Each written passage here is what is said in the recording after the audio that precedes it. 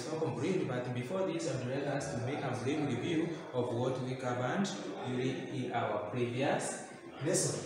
In our previous lesson, we looked at the terms which are being used in the cattle breed. Some of the terms that we looked at was one, a term like a bull, whereby we say a bull, it is a male mature cattle. We also have a term like a cow, and we say a cow, this is a mature female cattle. And that is, we also add a term like a calf. A calf, we say this is a young one of a cattle of any sex. And we say of any sex, it means that it can either be a male or else a female.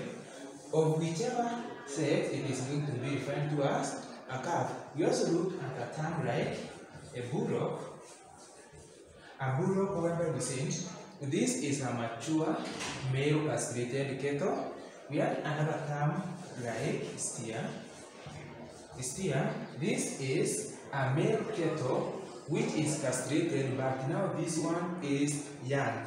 This now makes a difference between a bullock and a steer. Remember, a bullock, we said it is mature and castrated, but a steer, it is young and castrated. We also have another term like the heifer.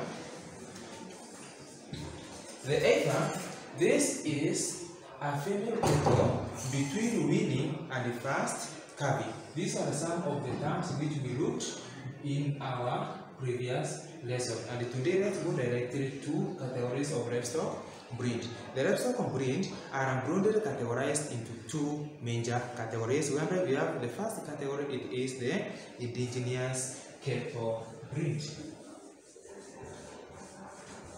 We have the indigenous, and the second category is the exotic cattle breed. The exotic cattle breed. We shall start looking into details about the indigenous cattle breed. Now, to note about the indigenous cattle, or else what we are calling the indigenous cattle breed, these are the natives, or else they are the locals. They are the natives, or we can say they are the locals of the cattle breeds. These cattle breeds, they belong to a class called Bos indicus.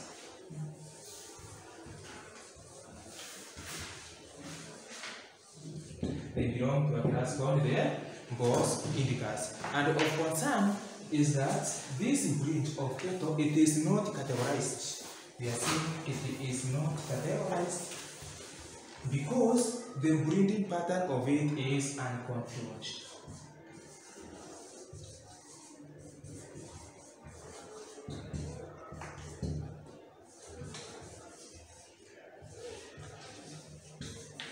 What does this mean by saying that the breeding pattern is uncontrolled?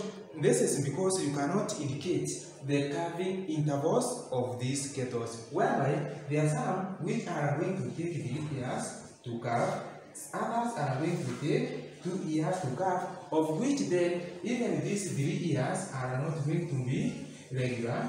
That means, take for instance, we have this one cattle. Let's call it cattle A. In this season, this cattle is going to calve after a length of 3 years. Next, it is going to calve after an interval of 2 years. Due to this variation, makes it them not to be classified as in the category of the breed, because the breeding pattern of them is uncontrolled. We now look at the categories of these cattle, which we are calling the indigenous cattle. The categories, or else the examples, categories or examples. We have some various examples of these cattle among others. For instance, we have a cattle by the name Golan. We have other by the name Desert. These two are some of the examples among others of the indigenous cattle. Next, we look at now the characteristics or the features of this indigenous cattle. That means when you see a cattle, what are you going to observe from it, mainly from the outer part of it, so that you can classify it or say truly this is an indigenous cattle.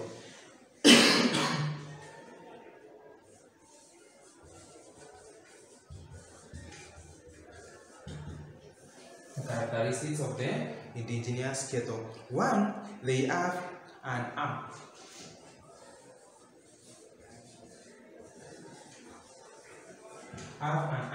For instance, when you see a cattle, look at the top part, mainly from the back. If this is the back top line, assuming this is the end of a cattle, you are going to see an arm at the back.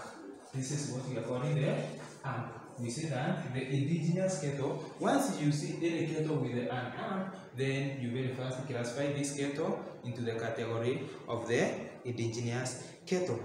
The other thing is that they are tolerant to diseases.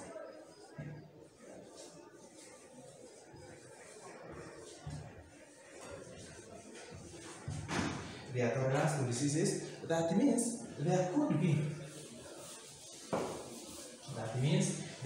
be an instance of the outbreak of diseases, but these cattle are going to tolerate the same. They are not highly affected by the outbreak of diseases, or else even if they are being affected, they have the survival mechanism to tolerate the same disease which has invaded them. The other characteristics of this is that they are a slow growth. This means they take many years for them to grow and therefore becoming mature. They take many years to grow and become mature. Another characteristic is that they are low in production.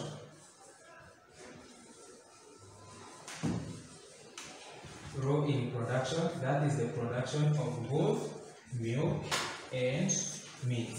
That means these cattle, they produce very little amount of milk. Next, they can walk for a long distance.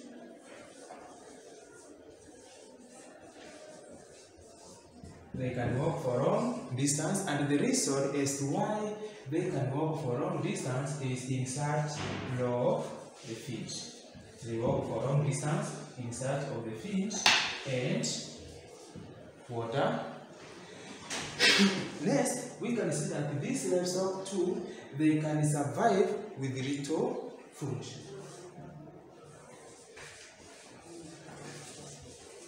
Can survive with little food. That means the little amount of the feed which is available, these cattle are going to survive on it. And note on this bit, whereby do not confuse the item of saying the little food to whereby some are likely to say without food. No, they don't survive without the food, but we have said that they survive with little food. The other characteristics of these livestock is that the calving interval.